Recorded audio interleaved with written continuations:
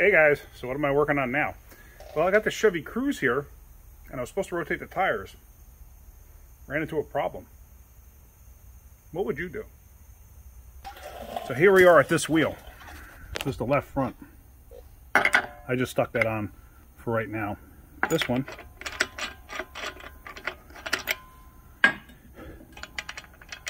I noticed the lug was hanging out. It was never fully seated. So I put my gun on there to try to back it out. And my gun is a good, strong gun. It's the DeWalt XR half-inch drive, electric, 20 volt. And it's a strong gun. And it was just sitting there going ta-ta-ta-ta-ta-ta-ta. So I tried to tighten it, loosen it, tighten it, loosen it. All of a sudden, the stud broke free. So, stud breaks free. I showed you in the past, on some vehicles, you can go from the backside and weld the stud to the hub. I have no access on the backside of this. So now what? All right, the reason I put that one other lug back on was because the whole wheel was loose. What I'm going to do is I'm going to loosen up the wheel. I'm going to put a screwdriver or something behind or between the wheel and the hub, and I'll explain that while I'm doing it. So right now, all I'm going to do is loosen this up. I'm going to put you on my tripod in a minute. Actually, I'm going to probably take this one completely out, because I want to have pressure on the stud. Because what I'm going to do is I got to drill this out. I have no choice. I got to drill this out. I'm not getting it out any other way. So what I'm going to do is, in that gap there, I'm going to slip like a small screwdriver or chisel or something. Then I'm going to tighten up a lug nut on this side. This way it seesaws the rim on the small screwdriver or whatever I have sitting in there to put pressure on this lug.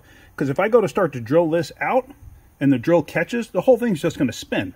It'll be for naught. So let me set this up into my tripod, and then I'll try to explain what I'm doing as I go along. Now, another thing that I've mentioned in the past, I try not to rehearse anything. Sometimes I go a little bit ahead to see how something's going to work out on the scanner, and then I go back and show you.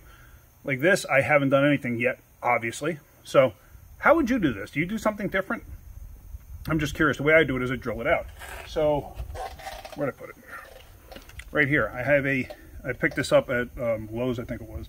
Or I had Mo do it, so I think it was Lowe's, because they're close. Picked up this Mibro Titanium Extra Life half-inch drill bit. So I'm going to use this and drill that. What I'm going to do is I'm going to chop the head of this off, because this is just a tin cap. It's just a chrome sleeve, basically. I'm going to chop it off. This way I could see the stud in there, and the lug nut will also act like a guide to help guide this in place. So, but like I said, I try not to rehearse anything, so what you see is what you get. So, you know, yeah, I make mistakes in the video. Sometimes some people have pointed it out. I might misspeak, stuff like that. I finally figured out how to edit that and actually put in, you know, hey, I meant to say this, even though I said the wrong thing. Yeah, so what you see is what you get. If it works, it works. If it doesn't, it doesn't. You know, this is what I go through on a daily basis. So hopefully you can see what I'm going to go through. I'm not going to show you the entire time I'm drilling it. I'll show you part of it in the beginning, and then, you know, maybe as we go along. But I'm not going to sit there and show you, because it could take 15 minutes. I'm not going to show you 15 minutes of a drill going in a circle. So, but let's get going on this and let's see what happens. All right, let me get you set up first, and then we'll figure it out. So as it turns out, I don't have a screwdriver or anything that will fit into this height to fit down there. So I have this door panel tool, and I can get this door panel tool wedged down inside there. And then I'm going to put one lug on, and hopefully this will do what I want it to.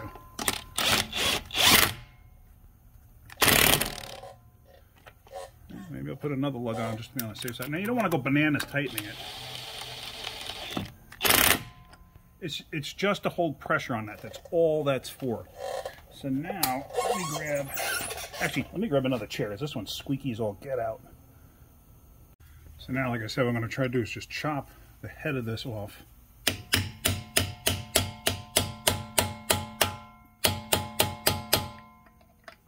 I can.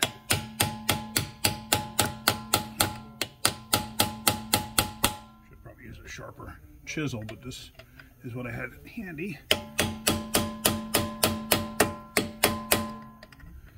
So you get the idea. Let me just get this off of here. You don't have to watch the entire thing. Alright, so there it's coming off. Now whenever you have something like this too, you have to tell the customer there is a possibility of some minor rim damage. What you can do too is you can put tape on the rim to protect it if you wanted to. This rim is far from perfect, but I might do that in a bit if I can't get the rest of this off. There we go. So now, let me just take my drill bit and let's get you all closer. There we go, closer. You can see the chrome cover there. Let me actually see if I can't dig that out a little bit. Get in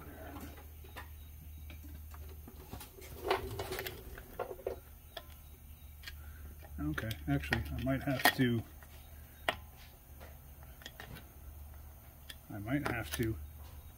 get in between here and chisel out the rest of this thing. Give me a second. Alright, so there we go. I got it opened up basically with a screwdriver. Like I said, if you think you're going to damage the rim, you can always protect it with some tape. Tape is only going to do so much. Like I said,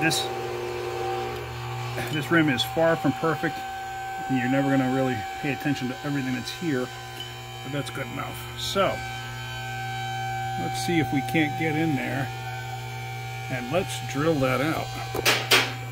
So now, oops,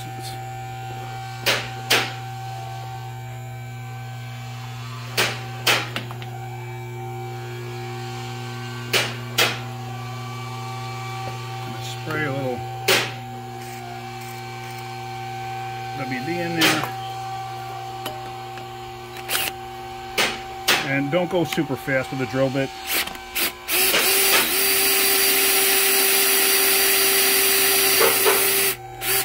And this is what we're going to have to do the whole way through. So let me just keep going. Once it started cutting, it really started cutting good. So I had to really lean into it, put some of my heavy weight into it.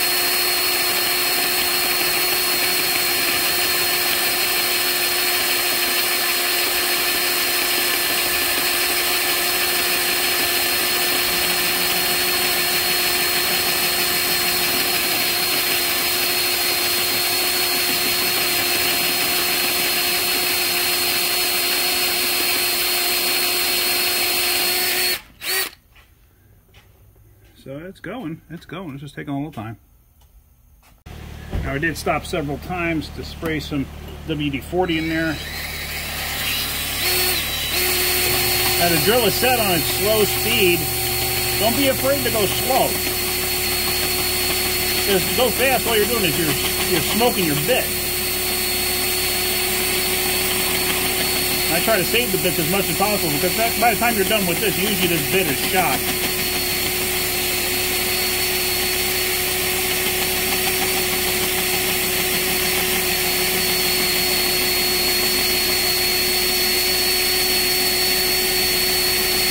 You see the buildup there. I mean, the material's coming out, so that's good.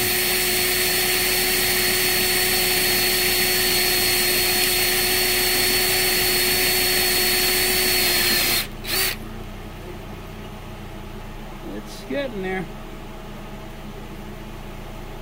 It's just about equal to the height of the acorn, so I'm happy with that. Like I said, this procedure takes time now. When you're doing this, just be prepared for it to take some time. Let me shut this thing off.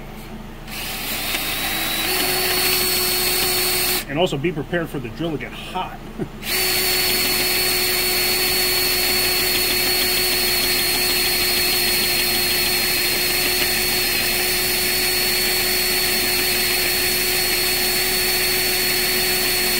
Obviously, you want to try to go in as straight as possible,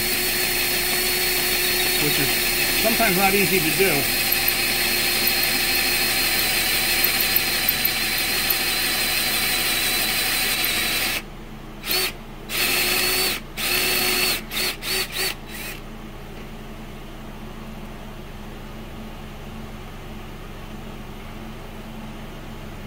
Alright, I think it's down below the height of the lug.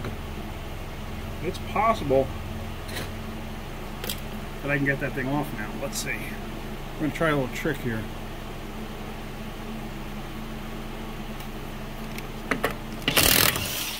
Take these lugs off.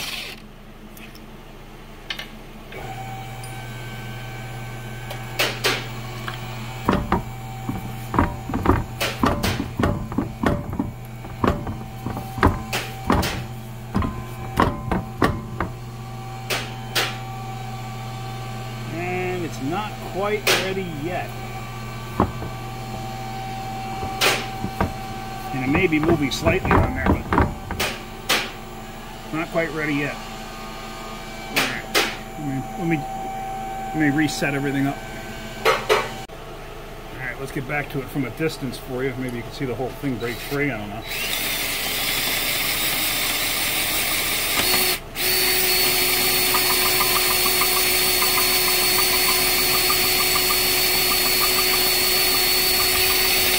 I gotta be careful too so the drill doesn't catch and kick and smack me in the side of my face, because I won't be happy.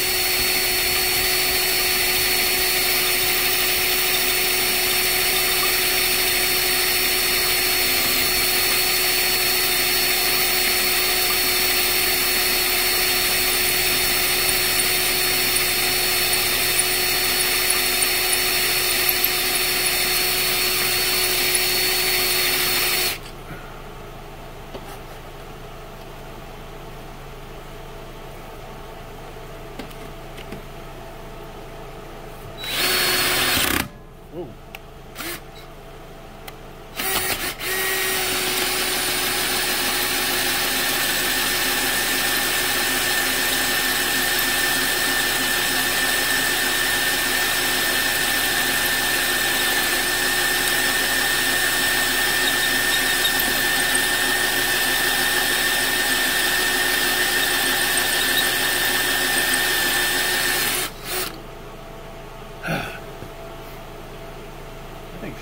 Surprised it didn't break free yet. It's close. I mean, it's below the acorn, so it's got to be there.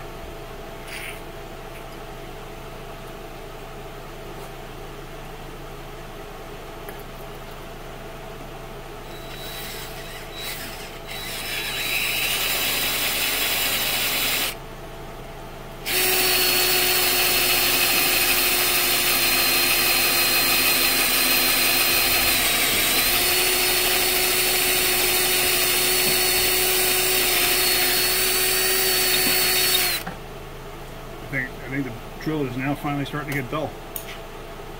This should come off of here. It's like right there.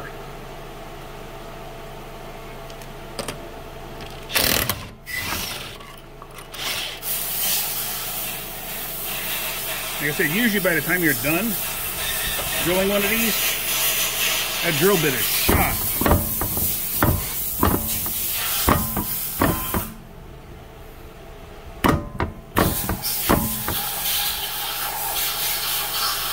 Let me knock the rest of this cover off of here.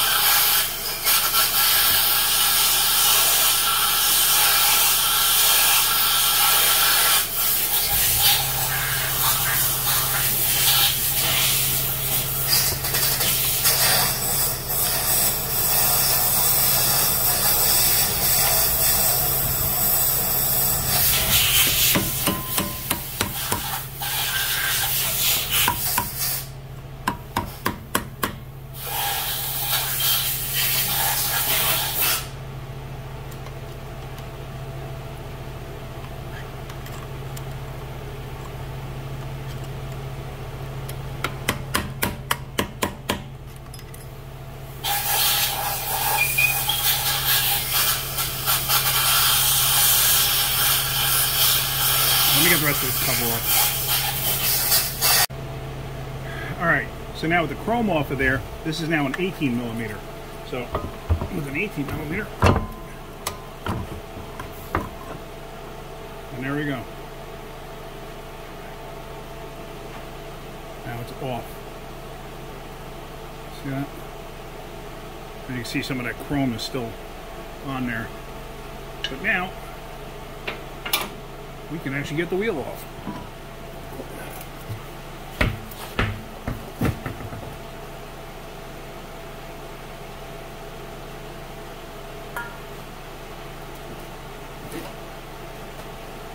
So let me get a stud and lug on the way, because then we're going to have to pull the brakes apart. We're going to have to change that stud. Hopefully a new stud will seat fine in the hub. With everything off now, if you can see the lug there. You can just see the end of it, how it started to get all boogered up. Anyway, here's an issue. It won't come out. You could try hammering it out. It's not going to come out. You get it to that point, it's still not going to come out. It's hitting there. So what do?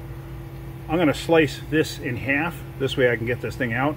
I'm not going to show you that. You can take a Sawzall, a hacksaw. I'm going to take a die grinder, or a cut-off wheel rather. I'm just going to slice it off. But then how do you install the new one? Let's get this out of there first, and then I'll explain that. And hopefully my explanation will work.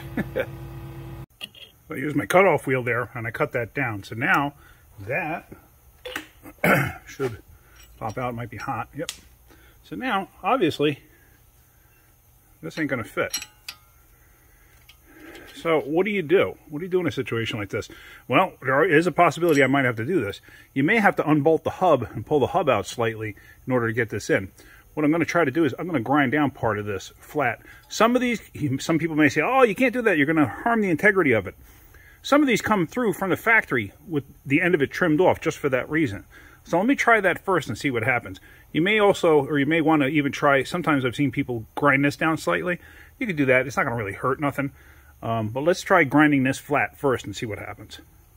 So there, I ground off part of it, as you see.